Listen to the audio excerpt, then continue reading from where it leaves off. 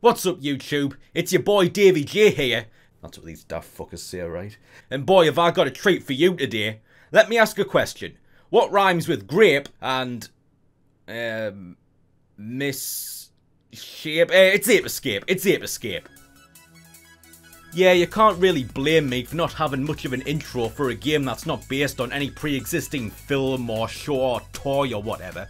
But despite that, this popular PlayStation exclusive does actually hold a prominent position in video game history, being the first game to acquire the brand new super advanced Dualshock controller. You know, or it wouldn't work. So yeah, if you got the game but only had the original PlayStation controller, guess what, dickhead? You're fucked! But joking aside, you can bet that must have happened at least a couple times. Some kid's parent who wasn't up to date with all the new-fangled gaming tech was just browsing the shelves at their local video store, saw the game sitting there in between Crash Bash and Carmageddon, and was like, Ape Escape. Looks harmless enough. Should keep the little bastards quiet for a few hours. Brings it home, gives it to the kids, sneaks off for a little alone time with the missus, and then hears, Dad, the game won't work. Oh yeah, you can bet there was some pissed off parents. Having just forked over 40 fucking quid for a game only to find out they need to buy a new controller just to play the fucking thing. Bloody daylight robbery if you ask me!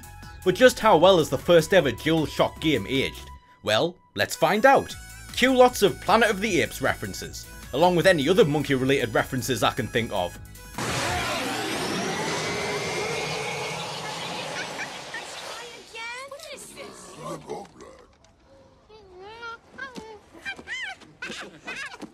Monkey.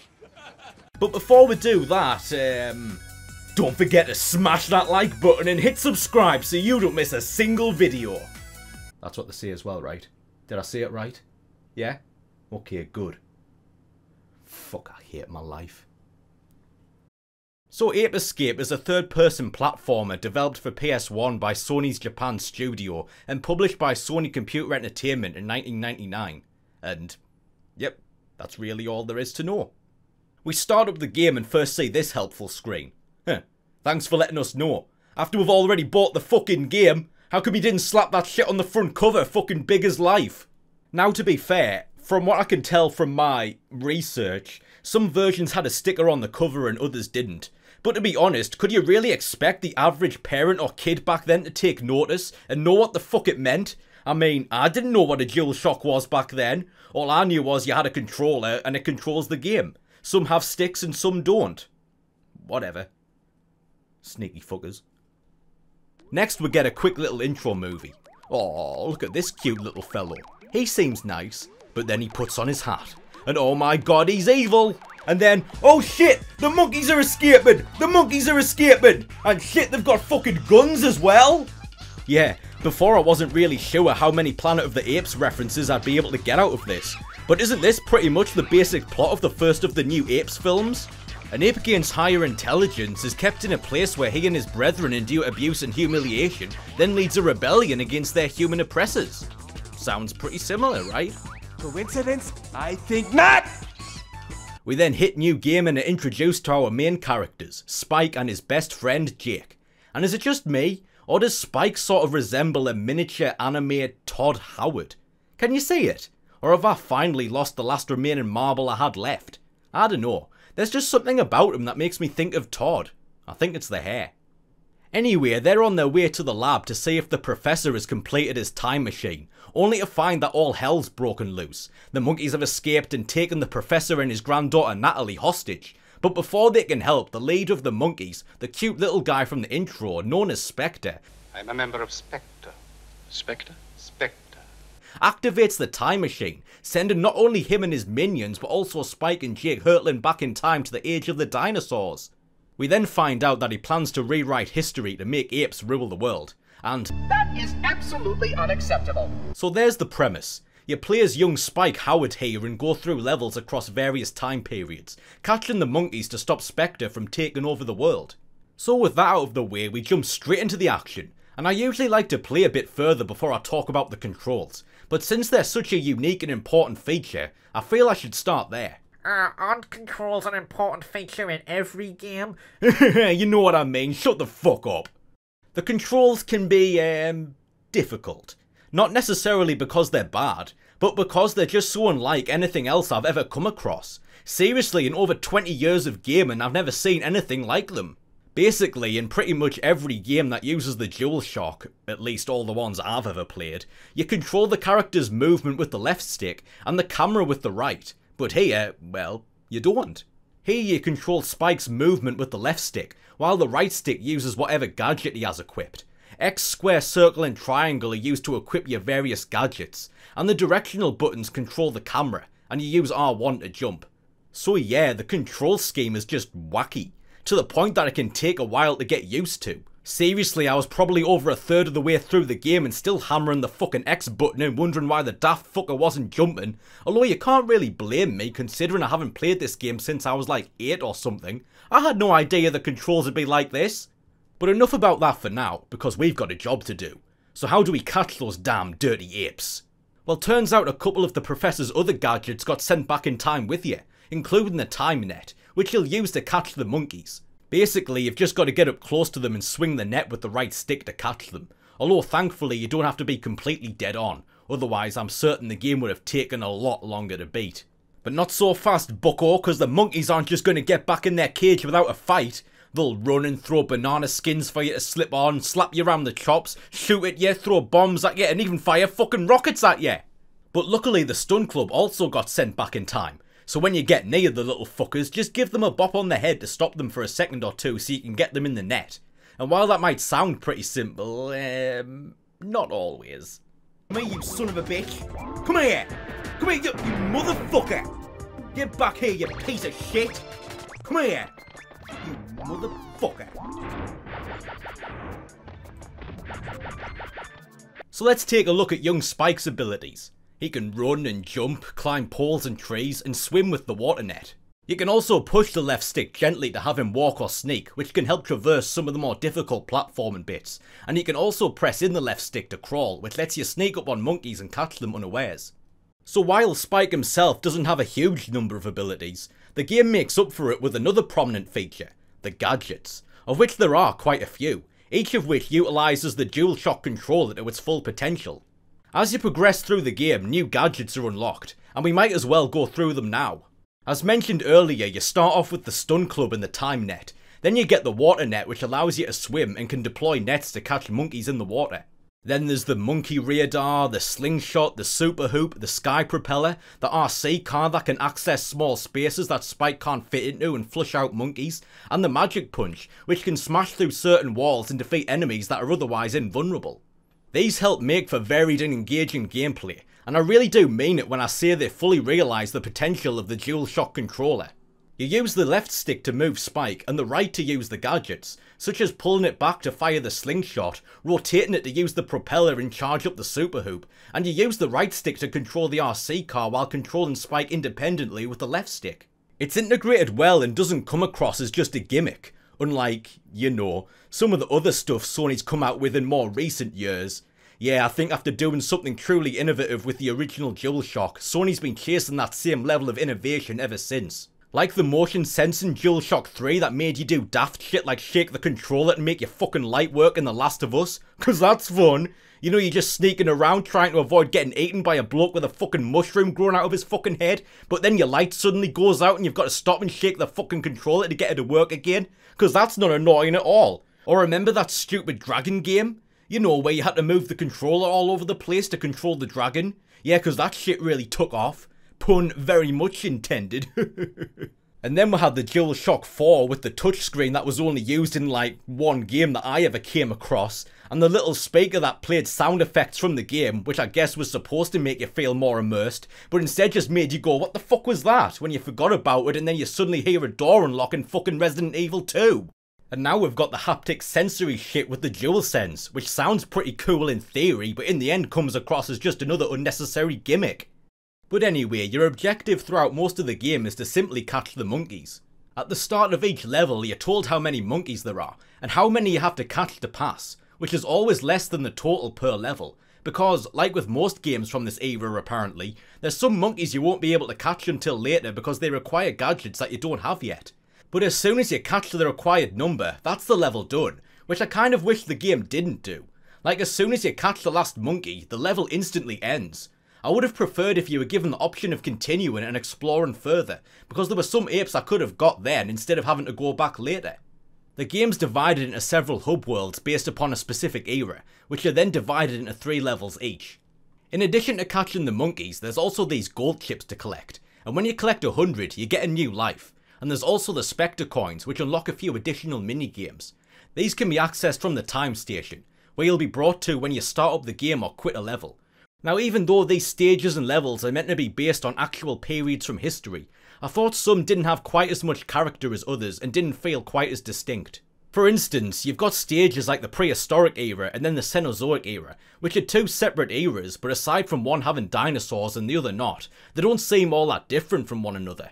And then you've got the primitive age and the ice age, which didn't feel as much like time periods as more like a beach themed stage and an ice themed stage, which is fine I suppose. I mean they look and play fine, but contrast this with another time travel game, Bugs Bunny Lost in Time, where you've got a bunch of different time periods, the Stone Age, the Pirate Years, the 1930s, the Medieval period and Dimension X, and if you look at each one, you can tell straight away what they are. They're visually distinct, they've all got their own look and style, while some of the eras in Ape Escape I feel just don't have that same level of character. Like I wish there could have been a few more distinct time periods in addition to the ones we got. I just think it would have been fun to chase monkeys around pirate ships, ancient Egypt or the 1930s, but it's not a huge issue. The levels are well designed and look good enough, so really it's just me being a miserable nitpicky piece of shit. Anyway, as you progress through the game, you'll encounter a few more challenges that utilise the Dualshock controller. Like the boat sections, where you use the sticks to move the oars, the left stick controlling the left oar and the right stick controlling the right, rotating the sticks clockwise and anti-clockwise to go forward and backwards. Basically, in order to move effectively, you have to try and move the sticks in time with one another, which for someone like me, who has the coordination of a walrus on fentanyl, yeah, easier said than done. I don't want to go that way, man. No. Go there. Okay, turn around. Turn around there. Okay, let's go. No, man, don't turn it. I don't want to go that way. Turn it around. There. Right, no, what the fuck, man? No, fuck off. Fuck, man. Fucking turn it around. Fuck, it'd be easier to do this in real fucking life. Don't get me wrong, it's a cool bit, and another good way to take full advantage of the Dualshock. It's just something that takes a little while to get the hang of. But what the fuck happened to Jake? I mean, he got caught in the time machine as well. So where is he? Well, actually, he's dead. Yep, came out in a raptor nest, got eaten alive. Poor kid never stood a chance. Clever girl. Just kidding, because turns out, oh shit. Jake, you're working with Spectre now? You motherfucker! But something doesn't seem quite right about him. I think Spectre's been playing around in his egg salad. Yeah, he's been brainwashed and now wants to smoke your ass. So it's pretty much just like the main characters in Star Wars Jedi Academy. Remember that? Man, I've got to play that again at some point. So anyway, you'll be confronted by Jake at several points throughout the game, just like how in Pokemon, Gary Oak will come crawling out from under his stone every once in a while to fuck with you. But these aren't boss fights as you might expect, but instead races that test your abilities with the gadgets you've acquired so far. Pretty simple, but once again, easier said than done. Yeah, they may look pretty easy, but unless you've got these controls nailed to a T, all it really takes is one wrong button and you get stuck, and then the traitorous bastard races off into the lead and you can't catch him. Thankfully, you don't need to beat these stages in order to continue. Otherwise, your brand new super cool Dualshock controller will probably have gone out the fucking window the same day you got it. But if you just can't bear to let the fucker have the last laugh, or if you're just some kind of fucking masochist, then you can go back and try again as many times as you want. Now, even though some of the levels and eras may not have had quite as much character as I might have liked in an aesthetic sense, I did enjoy the design in terms of layout and challenge. They're not completely open, but they're not completely linear either, since you don't have an explicitly defined endpoint to reach. Instead, it's more about exploring and catching monkeys wherever you find them, and to be honest, after the last couple games, I was kinda getting bored of levels where your only objective is to just reach the end. The levels are divided into smaller areas, most of which lead into one another, but some don't, so you may not see all areas of a level the first time you play it. I also like the level design in terms of the individual set pieces they offer. There's a lot of cool platforming sections that get pretty intricate and challenging at times, and there's a good amount of variation, to the point where I never felt that the game was getting stale or repetitive. Out of the games I've played so far, these are some of the best designed levels I've seen yet. So eventually you arrive in the medieval period and confront Spectre and Jake at Spectre's castle, but there's no time to stop them before they teleport back to the present and capture the Professor and Natalie. Spike follows, only to find that the unthinkable has happened. I'm home. Spectre's plan has come to fruition and the monkeys now rule the Earth. Wow, really? It was that easy? Seriously, all Spectre had to do was go back in time and rewrite history and now the world belongs to him? How come the apes never did that in the films? It just seems so easy. Seriously, how are we almost on 4 films and no one, either on the human or ape side, has thought to just go back in time and rewrite the past? Away man, step it up. But just because the apes have the Earth now doesn't mean that the war's over. Because there's one thing Spectre didn't count on. You. You are all that stands in his way. So now we're hunting monkeys in the present. But even though the Professor and Natalie have been captured, we're still not alone since we still have the supercomputer Cassie to help us.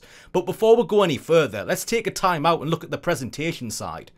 I really like the graphics. The character models are a bit simple, but I like their 3D anime style and there's an impressive level of detail in the environments, particularly in the later stages. Some of the textures are a bit rough, but there's a good use of colour and lighting, and I just think it's a great looking game for the time. The voice acting is, for lack of a better phrase, absolute fucking shite. Although I can only speak for the US version since that's the one I'm playing. No idea if the original Japanese voice acting is any better, although it wouldn't surprise me. But really, just about anything would have been better than this shit. I mean, just listen to this. Well, look who's here. So you finally found us. Spectre. Jake! And how is everything coming along? Everything is under control and coming along very nicely according to plan. Some of the characters are kind of okay, but for the most part it sounds like the actors are just reading all their lines from a script, which, they all do. And I'm doing right now. But at least we make it sound like we're not. Most of the time at least. I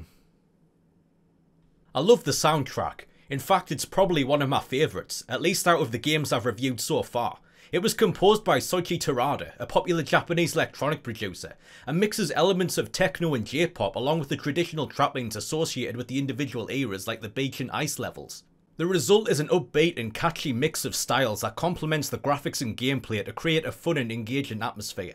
There's some great sound design outside of the soundtrack as well.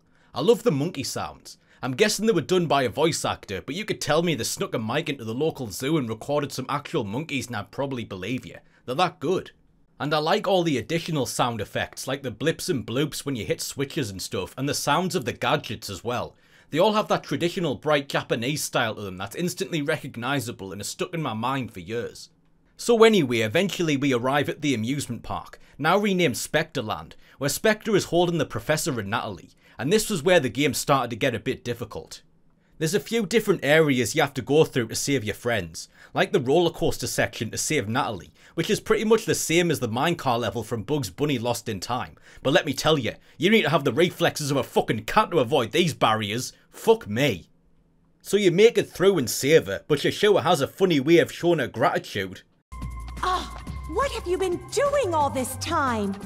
Huh, you're welcome. Maybe next time I'll just leave you in that cage to starve, you fucking ungrateful cunt. Anyway, next up is the Professor, who you find in Spectre's circus. And this bit was a real bitch. The Professor's inside this cage and you've got to get to the top to get him out. So you work your way around, making your way up, slowly but surely, and this was where the controls fall a bit short. When I was bouncing on these platforms, it was hard to get Spike facing in the right way to get to the next one, which inevitably led to me falling.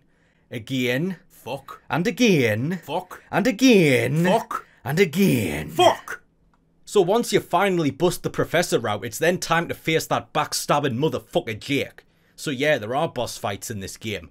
In addition to the main bosses, you'll also encounter a few mini-bosses, particularly in the later stages, although most of these play out in pretty much the same way. You just get behind them and whack them a couple times with the stun club, and that's all it takes. Same for Jake. All you've got to do is wait for him to try and smush you with his giant fucking Hot Wheels car, then jump out the way, run around the back and whack the green target, and there you go.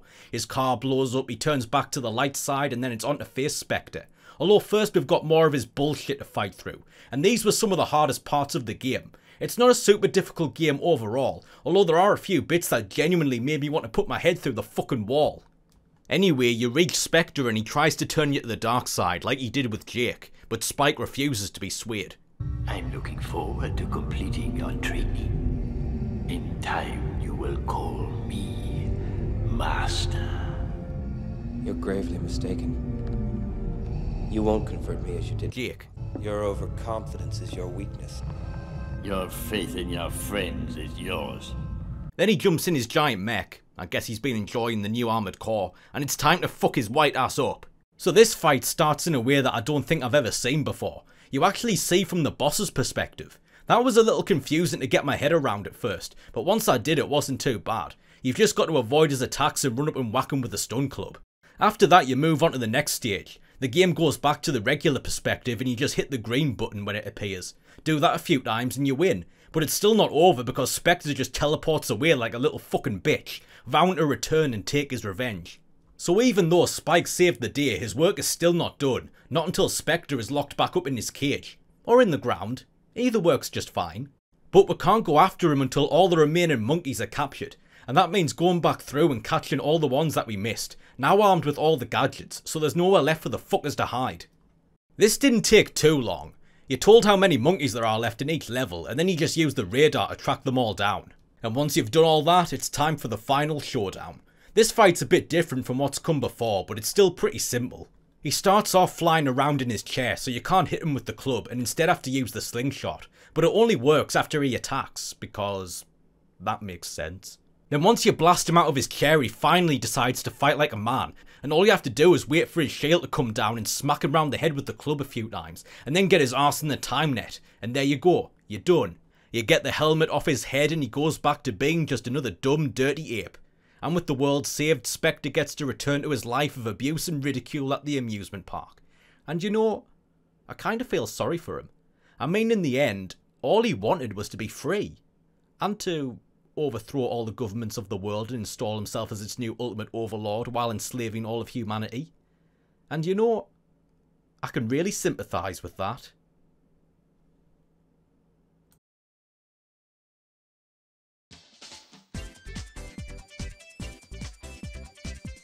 So that's Ape Escape, and in conclusion, yeah, it's good. If you're looking for a platformer that continues to challenge, doesn't get stale and repetitive, and offers more than just the usual run here, jump on this platform, don't fall into this chasm, then you should give it a shot.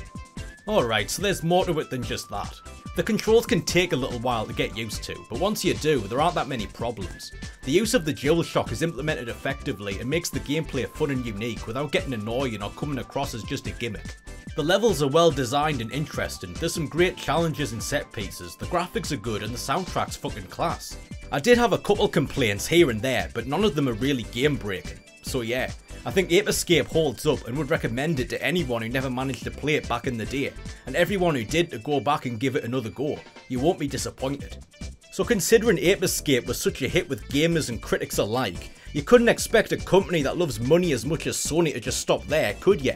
Of course not! A couple years later you had Ape Escape 2 on PS2, and holy shit, Ape Escape 3? I didn't even know about that one! Then of course you had a bunch of spin-offs and party games ported to other systems like the PSP. But what does the future hold for Ape Escape? Well, over the years there have been hints that a fourth entry could be in the works, despite Japan's studio being shut down and merged with other Sony studios in 2021. Although at this point nothing concrete's been said, so all we can really do is hope that someday we see another full Ape Escape game, which would be amazing. I mean, just imagine all the weird and wacky shit Sony could have us doing with the DualSense. I honestly don't know whether to be enchanted or terrified.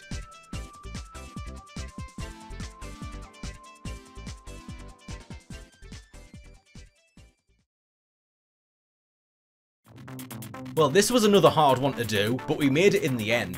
What did you think of Ape Escape? Why don't you let me know in a comment that I'll never read? Thank you very much for watching the video, I hope you enjoyed. If you did then... oh... must I? Oh...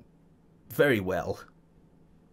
Don't forget to smash the fuck out of that like button and hit subscribe so you don't miss a single motherfucking video. Fuck, what have I been reduced to? Hmm.